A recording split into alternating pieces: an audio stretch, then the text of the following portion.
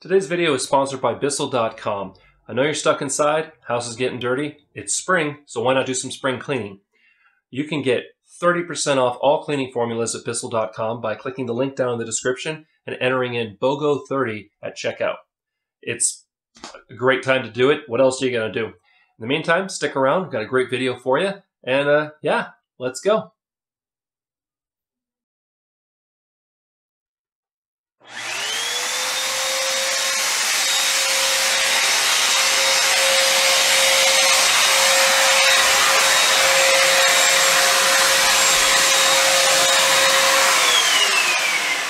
Hey, what's up, Room Sixers? Didn't see you there. As you can see, I'm just getting Room 6 spruced up for Easter, or Ostara, or Zombie Jesus, or whatever it is that you celebrate. But in the meantime, stick around. This is going to be a weird one today. Doing an interview via remote for the first time. I've gone remote, but thanks to COVID-19, yeah, I'm staying inside, and so is the band I'm interviewing today, and so should you. Wash your freaking hands and follow the rules. Unless you absolutely have to go out, definitely don't do it. And when you do go out, come back and decontaminate. It's really important. This is super serious, guys. So, yeah. In the meantime, thanks for coming by and hang out. This is going to be an interesting one.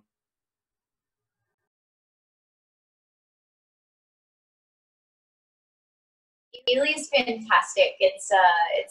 It's up there. It's among my favorite places. The people there are so welcoming, and the venues are really cool, and they're very welcoming when you come to town. Interesting place, for sure. I love it. Other than that, I mean, the invites to the sex party were pretty interesting. What?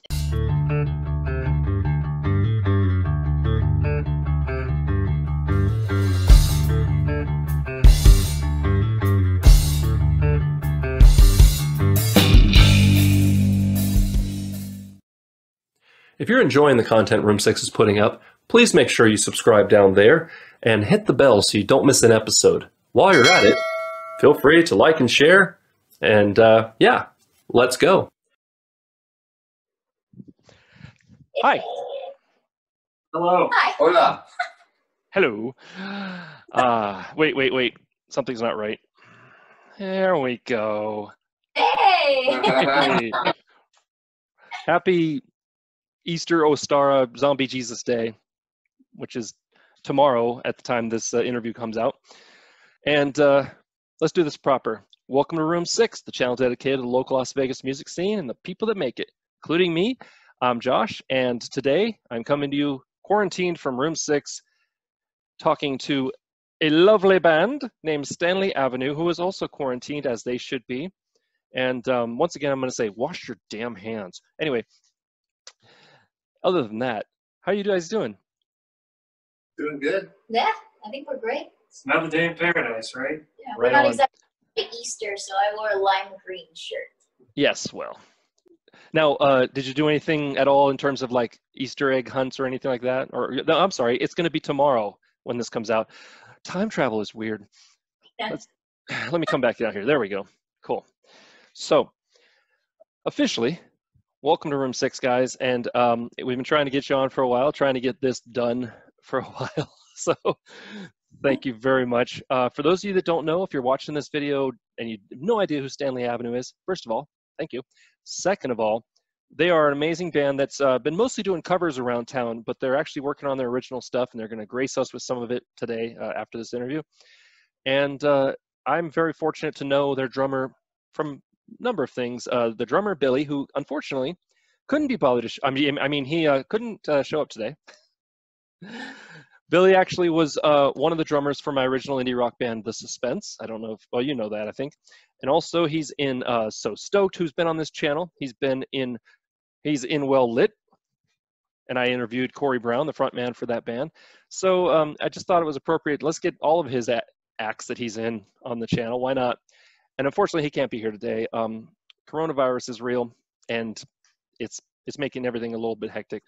But that's cool. We at least got the core of the band. Yes. And Yes. we miss you, dude. Yeah, we miss you, Billy, and representing. And yes, and if you happen to catch the Void Vader interview that where I interviewed the band at the green room of the bunkhouse, ding, this was literally like right before they said stay indoors. So it was like the last night where people were like shaking hands and hugging and stuff. I was rocking this shirt, so represent. All right, moving on. Real quick, before anything else, how are you guys how is the whole quarantine thing affecting your life as a band and just individually? That's a good question. As a band, it hit us pretty hard. I've never seen that much money disappear in that short amount of time ever in my life. Oh, you mean in terms of shows, like money that you would have made? Yeah. Sure. Yeah. So yeah, it hit us hard financially, but I think we're keeping on keeping. We're writing more. Right. Definitely getting on the live stream thing, along with a lot of other local artists. Have more time to practice for sure. Yeah. Yeah. I've seen an uptick in my own personal practice as well. I'm sorry, I cut you off, Felina. What's up? Oh, you're good. Colin changed his strings for the first time since joining the band. Yes. What's the number one tip for new musicians? Change your strings. Except for bassists, never bassists. Yeah, well, they are a bit more expensive. All right. How long have you been in Nevada? I've been in Nevada since '92, so pretty much my whole life. Yeah, you're what, like 18, 19? No, 35. You didn't have to tell us your actual age. 3. Sorry, So, what? My whole life. My family moved out here when I was 3. Oh, wow. Sorry. I'm going on like 12 years, but I don't know how long I've been saying 12 years. So. Right on. Right. Once you've been here, 15 years. Yeah, right. once you've been here 10 years, you're a native. So For sure. there you go. Yeah. How long have you been doing music individually? I've been doing music since middle school, playing in concert band, and then playing bass since high school. Yeah, I started playing guitar when I was about 8-ish. My brother brought home a flyer for guitar lessons. Me being competitive, I was like, I'm going to do that too, man. And, he stopped playing and I didn't, so I won. So, I started singing for people in like middle school, probably like 6th grade or something. I don't know. I don't really know when everything started. I played violin for like 4 years. I was terrible at it, and then started singing songs to people, and they kind of liked it. So, I don't know, Nice. middle school. That actually leads into my next question. When was the first time you performed in front of people? Ooh, middle school also, because, concert band, we had to have the recitals for our parents. So, Oh yeah, I forgot about like parent recital too. yeah. Yeah. oh, man. So, I started gigging pretty young. So, my first performance was like 14. I found a blues band on Craigslist, believe it or not.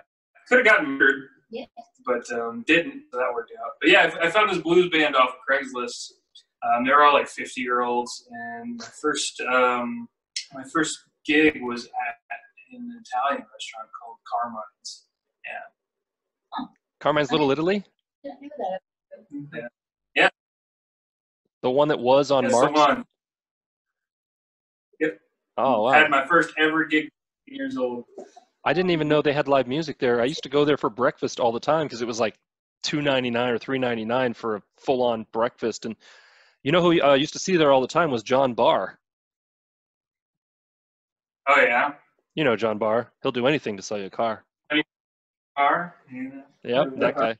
He would always be in there eating breakfast. It was just one of those things. And later on, I actually back in the day when I sold furniture, I sold him furniture twice. And every time he had a shirt on, he's not the tallest man, and he had a shirt on that said, "I'm huge in Japan." The first time I performed for anyone was, I think it was either middle school or high school orchestra. It must have been middle school orchestra, and I was like 5 millionth chair violin. The worst class. It's terrible. Terrible violin players are the worst. But at least you got to be in the orchestra. That's true. They were very kind. Awesome. Okay, moving on. How long have you been Stanley Avenue? We started in September of 2018. Yeah. It's a little over a year. Yeah. We've been a unit probably for like 6 or 7 months or so. Yeah, we went through a lineup change or two. Yeah, it was a little while before we got Billy and Connor on. Right on. So who started it? Was Felina and Colin, or?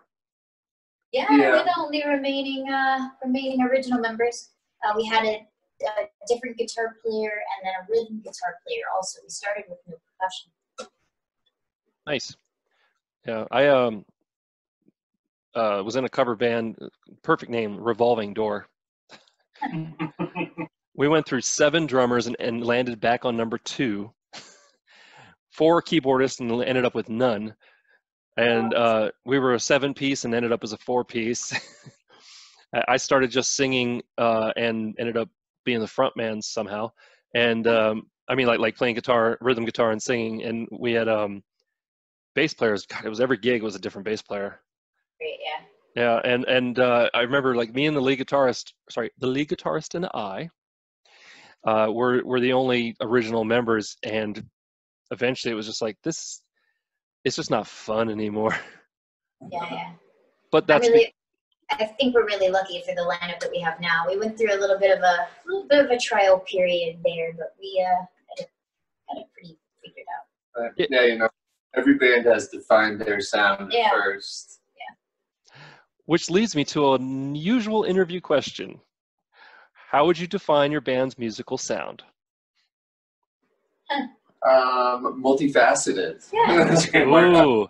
The cool thing is we're all from different backgrounds, right? So since we've all come from different musical backgrounds, we're all bringing a different piece to the table, and it keeps us a little bit different. So even though we're doing cover songs, we're putting our own spin on everything, and I think our originals really display the weird mix of diverse backgrounds we've got.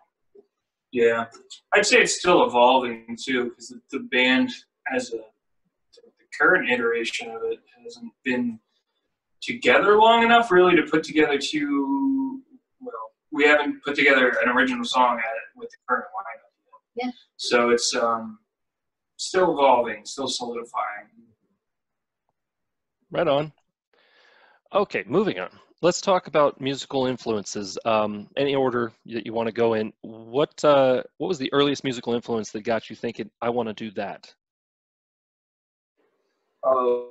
For rock music, that would probably have to be Rage Against the Machine for me. Huh. Definitely. Yeah.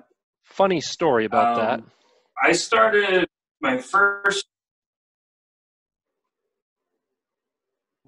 Okay, there was a little bit of a lag. Sorry. Just funny story about Rage Against the Machine. I used to be roommates with a guy and coworkers who he went to high school with the singer for Rage Against the Machine. He said he was a total preppy, like collar up, the whole bit. I was like, what happened? Yeah, that's really funny. It was a Catholic high school too. Whoa, Catholic high school. Yep, St. Thomas Aquinas. I almost went there actually, funnily enough. But anyway, moving on. Sorry, go ahead. Oh man, so my first guitar hero that I was really into was Stevie Ray Vaughan. Like I used to play those Guitar Hero video games a lot when I was a kid. Like I had already been playing guitar for a couple of years at that point, but the first one came out and they had it was either Texas Flood or Pride and Joy on it. It was just to myself, yeah. But after a while, I branched out to the stereotypical guitar heroes like Jimi Hendrix and Jeff Beck and all those type of guys. And later on, got into like jazz and funk. So Nice. I've around like Around. Mine was like unique female vocalist. Well, I guess unique female or male vocalist. So I was like really into Macy Gray was the first one that I was drawn to. She had that like I try to say goodbye, the really popular one. Her voice was so bizarre for the time that she was popular in. So she was really my first one. And then anybody that sounded unique after that. Like unique female vocalists always got my attention. Janis Joplin was one, but I really can't stand her music. I'm just really not a big fan of her music. Well, having heard your stuff live, I definitely can recognize all those influences in what you do, and you've managed to blend a lot of disparate sources into one cohesive unit. I know Billy's, his musical influences and experience is all over the map. All over the map. Yeah, so that's actually really, really good for you guys. And I think as your multifaceted sound grows and gels, then I look forward to hearing what you evolve into, like what you sound like next year, on your original stuff. So cool. Moving on from that, what is your favorite show memory as a band? Oh man, there's so many ridiculous ones. Do tell. I really Man. still think Ely's at the top of the list. Yeah, like when I first joined the band, I was probably in the band for a month. Not even. I don't even think you're in the band a month yet. Well, let's say 3 days. So I was in the band for like 3 days at this point. And Felina was like, "Hey, we have a gig in Ely, Nevada, which is a 4-hour drive north of here." I'm like, "Okay, cool. Let's go. Let's hit the road. Going on tour." Woo! So it's the venue, and they're like, "Yeah, where you're going to be sleeping in the basement," which they go on to explain is the haunted basement because it was used for like, what did they say? It was used for transporting money between the bars. So it's like there's boarded up tunnels and shit. It's an old mining town. Yeah. So they had these tunnels that would go to the train station that connected all of the bars, so they could just take stuff out the railroad. Yeah, so we get down there in the haunted basement, and I'm a very skeptical person, so I was like, "Get the fuck out of here with this haunted basement nonsense," And then so we're sleeping. It's after the gig. It's the middle of the night. I get up to go to the bathroom, not having been in there before, and the very first thing I see is what I come to realize a cardboard cutout of Captain Kirk in the shower. Like behind the glass, and I think I almost woke the rest of the band up, because I was just like, "Oh, Ely's fantastic. It's up there. It's among my favorite places. The people there are so welcoming, and the venues are really cool, and they're very welcoming when you come to town. Interesting place for sure. I love it. Other than that, I mean the invites to the sex party were pretty interesting. What? Yeah. We play pretty regularly at this really classy joint, and one of the regulars there, I guess, was going to host a party and wanted me to attend specifically. You guys didn't get invited? No, I didn't get invited to this band's sex party. It was just me and one of the ladies in management at this place. And so he hands me this, and it's a sex party at his mansion, and it's like ladies only. There's like numbers of beds listed. It's very bizarre. And it was too many beds. It was 9 beds, and it had 6 bedrooms. That's too many. It was just a very bizarre invitation, and it came with a tank top that said some inappropriate stuff on it. And I'm like looking at this guy like, you like know who you barely know who I am. Just keep giving this tank top. It's like tease me, squeeze me. Really bizarre thing. And the coolest part of this invitation was that on the back of the invitation, all of them actually, you folded them out. There were short stories on the backs of all of these invitations. All different. They were all different. And mine, what was mine? Oh man, we got two different ones because you got one. That's right. And Morgan got one. So the first one was about it was a retelling of the Nativity, the birth of Jesus, set in modern day Bethlehem, Pennsylvania, and What the?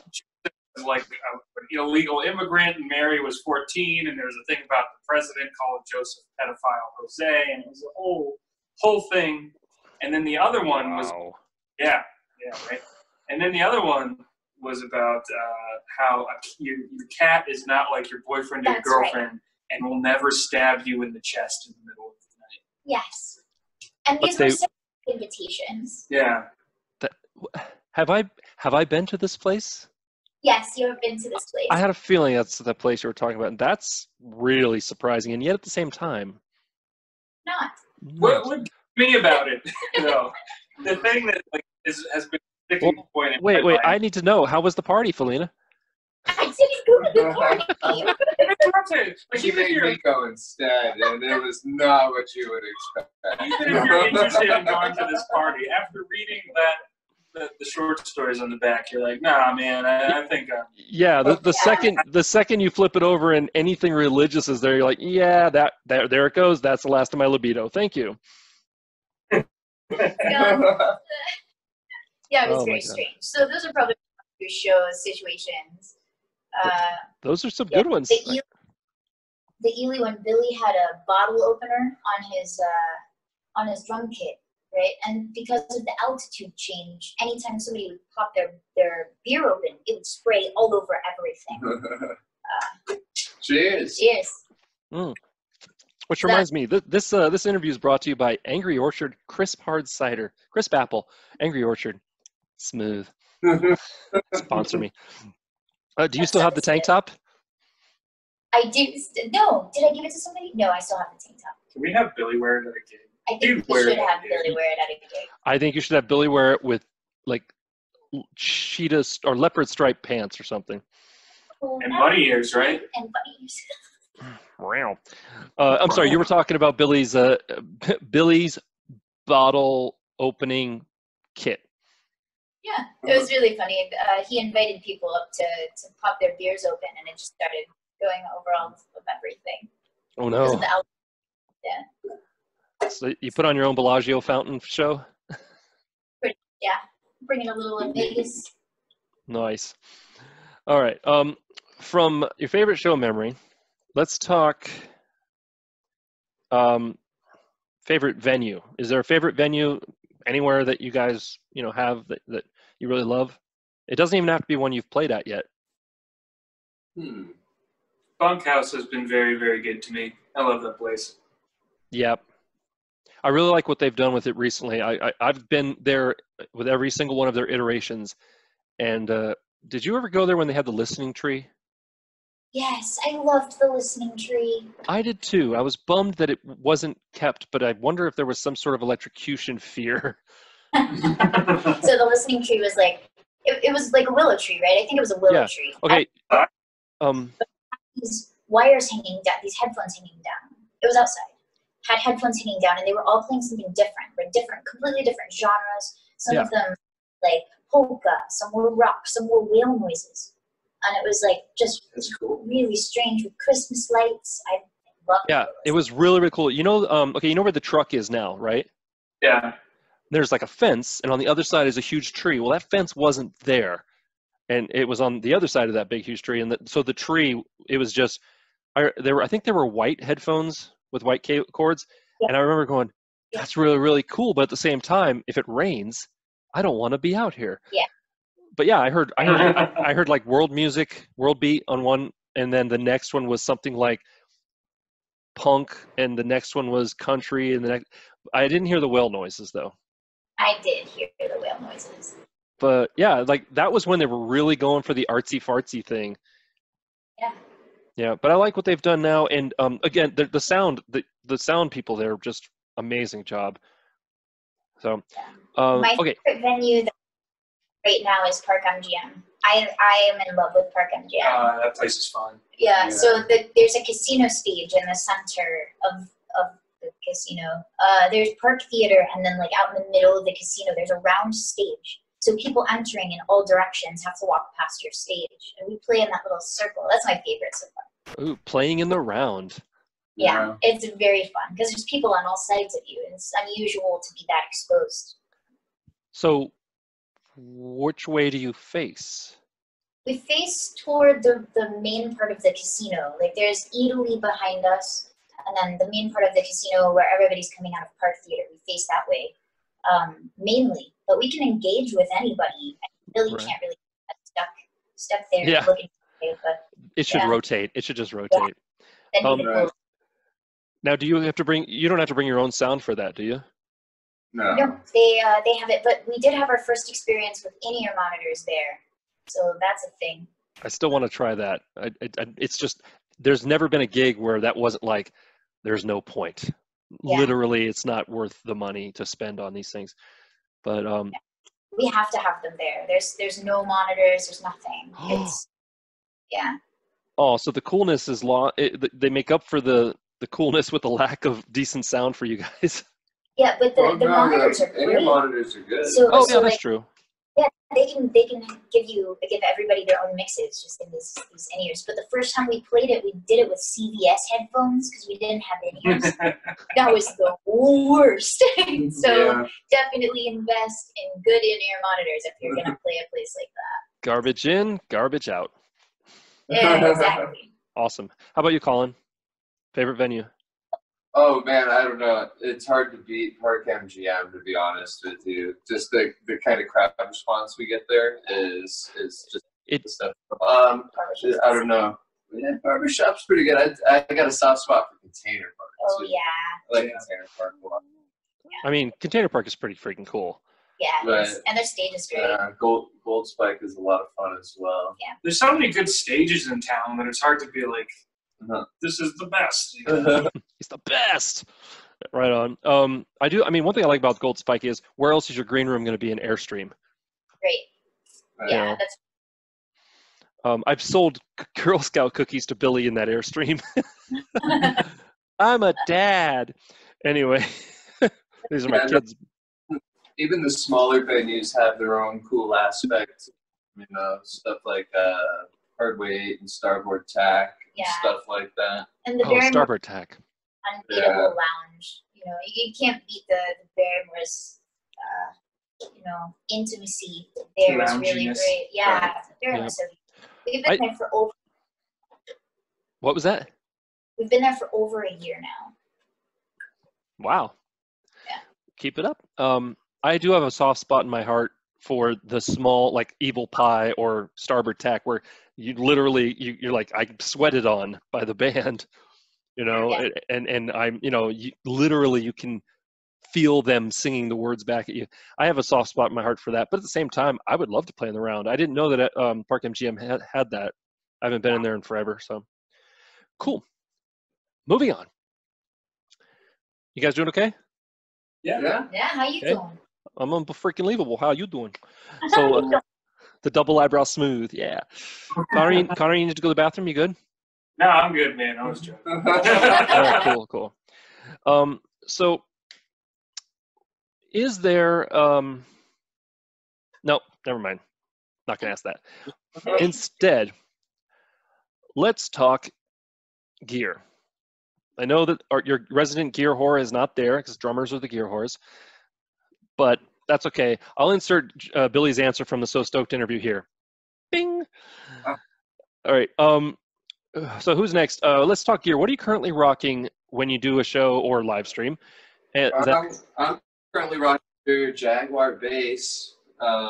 It's a deluxe, like about 10 years old now, but it's definitely my favorite. And then I play straight into Ampeg SVT4 Pro and an SWR Triad cab. nice. Pretty straightforward rig. And the red makes you play faster, right? Yeah. Lets me set up and break down faster. Yeah, right. Sorry, Felina, you were gonna say? Oh, I was just saying I have to dodge this thing on a really regular basis. Yeah, And it's a good it's- thing. interviews and shows, rehearsals. Sometimes I just walk down the hallway with the bass at hand. Honestly, you should work that into the act somehow, where at a certain point you just duck and he does a spin. That would be perfect. Yeah. Or better yet, both you take turns spinning around trying to whack her. Cool. Colin, any particular strings? You know, you just changed your strings. What do you have a particular affinity for a certain brand or anything? Yeah, I always go with Diodario on my bass and my guitars. Cool. Picks, whatever you find on the floor. Yeah, basically, I normally play with my fingers. So yeah, whatever he has, I'll just take one from his pocket. That's what guitarists are for. Nice. And you don't use any pedals? Picks on his guitar anyway. Colin, you don't use any pedals, or did you say you use pedals? Not at the moment. I was using an Octaver pedal, but I'm working on upgrading to something different. All right. Next. I guess I'll go. Okay. All right. So it kind of depends on the gig for me. What I'm using. I'm doing acoustic stuff. I use this bad boy. It's a Breedlove concertina made out of mahogany. It's got electronics in it, which are cool. When I'm playing with this, I usually just run straight into PA because that's easiest with an acoustic. When I'm doing electric gigs, I use my 2013 Deluxe Fender Stratocaster. I threw a Seymour Duncan Antiquity in the bridge. Humbucker. Sounds like a PAF. Pretty cool. Both guitars I use Diodario 11s on. As far as picks, anything that's like 1.5 millimeters and above is cool. I'm not picky when it comes to picks. Yeah. But yeah, 1.5 millimeter, that's a bass guitar pick. So I just let him buy my picks for me, basically. Yeah, lucky you. Nice. Right now, for the most part, we've been doing gigs lately that don't require me to have an amp, where they outright say don't bring an amp.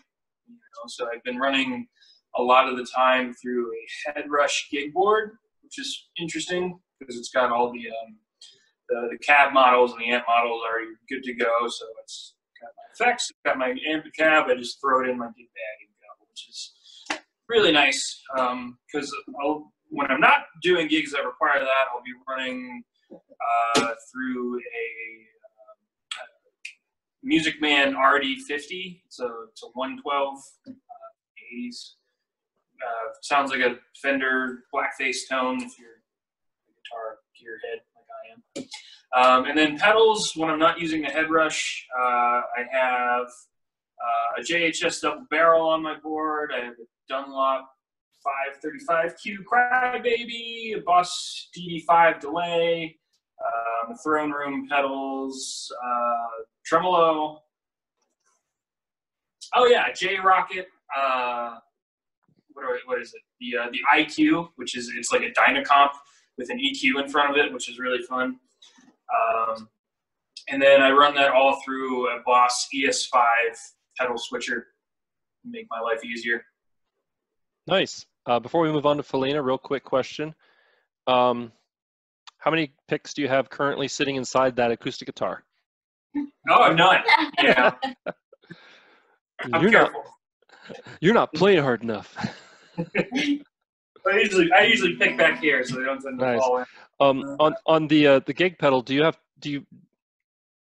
have you got it set up pretty much for the set list you do, or do you have to sit there and do a little tap dancing every song? Well, for the most part, my effects list is pretty standard. So I have two different rigs on it right now that I go back and forth between. And one is kind of the standard, like clean to like rock tones, and then I have one that's heavier than that for the couple songs that are like heavier in the set. But for the most part, I run one board on it. I haven't had it long enough to really get into the fancy, like this is the board for this tune, this is the board for this tune, and I switch back and forth between right on. those. I haven't gotten that far into it yet. All right. On to you, Miss Carter. So, I use this ukulele. It's a Lohanu. I don't know anything about ukuleles at all. I'm not even really that comfortable changing my own strings yet. Ohana means family. Yeah, I don't know. And then microphones, we're using a Shure something. Sure, something. It's a wireless. It's cool. Is that the SM58 wireless? Oh, that's what that is. Yeah. Something like that. See, like they're not helping me at all. Like no help. Like I'm dying. Sure, we're They not. won't give me yeah. Yeah. So I don't know a whole lot about equipment. I haven't found a microphone that I've fallen in love with yet.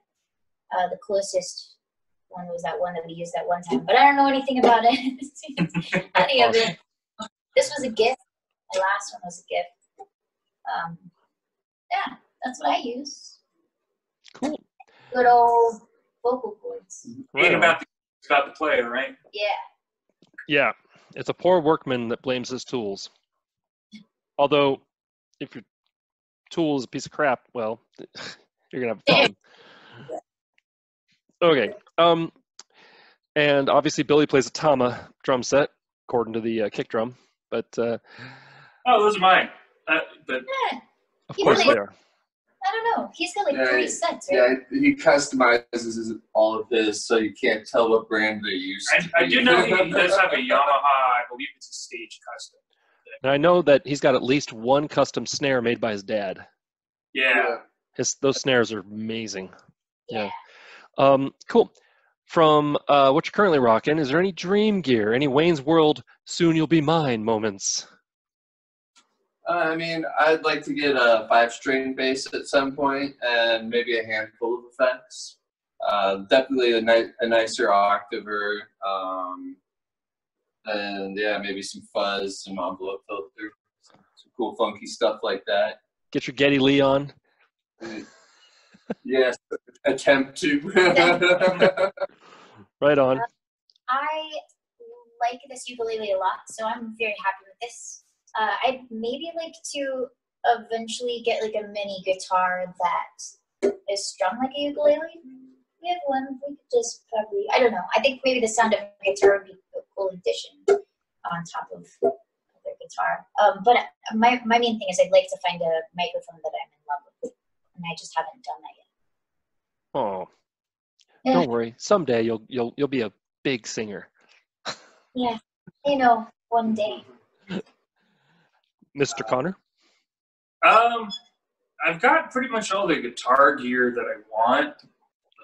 It covers all my bases. So the only thing that I really want now is a laptop with a DAW. So I can, digital audio workstation. Oh, I thought you said dog. Yeah, I'm like, why do you a laptop with a dog? Okay.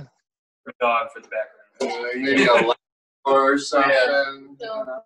Nice. All right. From the highs of dream gear, let's talk about the lows of losing gear. You ever lose gear? Not on accident. Way before. Yeah, I think the only thing I've lost, I left a Cajon at a gig once. I do tend to forget gear if it's like I get overloaded with too much stuff. Like I was in a band one time where they were like, "Hey man, we need you to bring the drums and your guitar rig." And I was like, "Ah, shit." So I forgot the 2 most important things, which are the hi-hat clutch and the snare stand. Yeah. And the gig was about 40 minutes away from mine. And when did you remember that? Yeah, I did. Yeah, I remember that, man. I had a ukulele stolen Oh, one time. Yeah, it was a really nice one. It's spackled like this one. Yeah, my last ukulele got stolen out of a car. suck. Yeah. People suck sometimes. It sucked. Well, at least you didn't put it down on the ground next to a van in the parking lot at Hooters Casino and then drive home and realize, I just did that, didn't I? And it's gone. Yeah. But we're moving on. We're picking it back up. All right. So we've talked about gear. and we've talked about shows. I was wondering, do you have any sort of pre-show ritual that you like to go through to get yourself ready to hit the stage? 6 shots of whiskey and 5 cigarettes. Well, not 6 cigarettes. Not 6, only 5. Hmm. Don't match shots to whiskey. That's a recipe for disaster. I like to sit in the corner of the green room and sob. I witnessed this. It was more entertaining after the 5th shot of whiskey. I don't know. I usually just check some XLR cables. Nice. Yeah, I mean, we all warm up, you know. Yeah. Nothing fancy. Does Billy still eat his dinner on his kick drum? Or his kettle drum, I mean? We haven't witnessed that Yeah, yet. I don't think I have one yet. Can't I have a picture. We did a Battle of the Bands at Hooters Casino on that night, and we lost. But there was a sign that said "No food or drink," and he sat his kettle drum right underneath it, and he ate his dinner on his kettle drum right underneath the sign. And so I was just like, click, because that's Billy. Yeah. Right on. All right, so we're on to our last question. You made it. Yay. Nice. Let's pretend we're talking to a new musician. Okay? A little you, all starry-eyed about what it means to be a musician in Las Vegas. Yes, little Connor. With with hardly any pins on his jacket at the time. So, what is one thing you wish somebody had told you about being a musician in Las Vegas? And don't say change your strings. Oh man, play with a metronome and learn as many tunes as possible. It's like a lot of young, young guitarists, because that's, you know, I teach guitar for a living, so that's what I run into most. But a lot of young musicians in general get to a point where they get some skill, and then they go, yeah, I don't need to learn anybody else's tunes. I'll just start making my own up, you know. But it's, you know, if you're not pulling ideas from people who came before you, it's like everything's already been done. Every chord progression's been done, you know. So you got to kind of pull from the people who came before you and learn that. You know, it's like music's like a language, right? And when you're a kid, they don't hand you a dictionary and say, here's English. You learn by mimicking your parents and the people around you. And it's the same concept. So if you're not learning enough music, go learn some more music, you know, and you'll get better. Right on. I'd say, you know, play as many different genres and techniques as you can, you know. Just try to be as diverse as possible. That's a really good one. I actually took that advice from Colin a little while back. I tend to get really stuck in the same genre and the same box. So learn as many songs as possible and things you wouldn't usually listen to. So, also, bookers are mean, and don't let them be mean to you. Yeah, Yes. booking agents and promoters can sometimes make you really question what you're doing.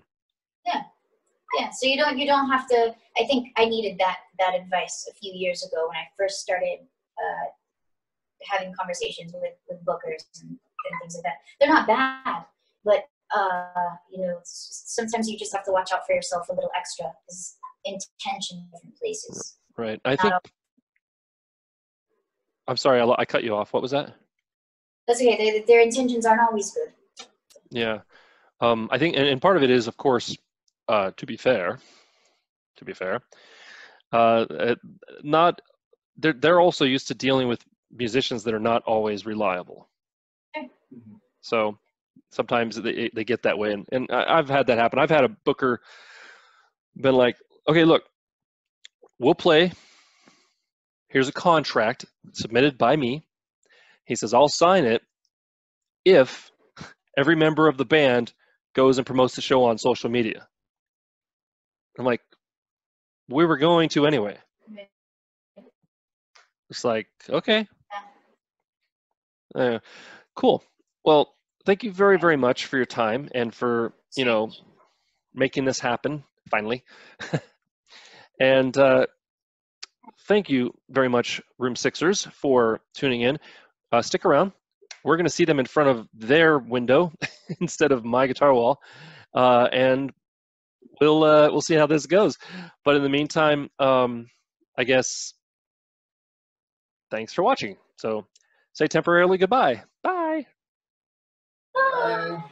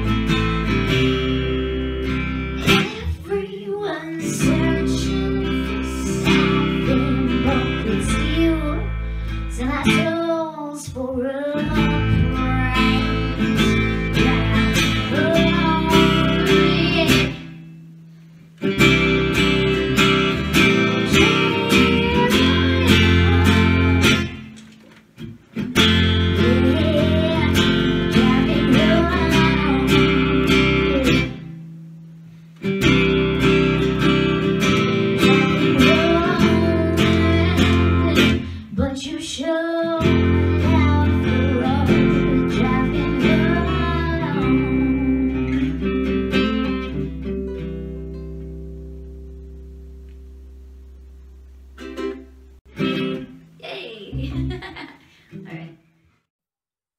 I want to thank Stanley Avenue for remoting by, and it was a great interview and a great performance. I hope that you and yours are safe, and do it again. Outro. 3, 2, 1. I want to thank Stanley Avenue for remoting by. It was a great interview and a great performance. If you'd like to check out more from them, definitely click one of the links down below for them. If you want to support this channel, definitely click one of the links below in the description for me. In the meantime, really appreciate you coming by. I hope that you and yours are safe and that you're following the COVID-19 directives. In the meantime, if you want to check out any more videos like this, click here. If you want to subscribe, click down there. Really appreciate you coming by. Remember to be amazing and stay safe, and we'll see you next time on Room 6.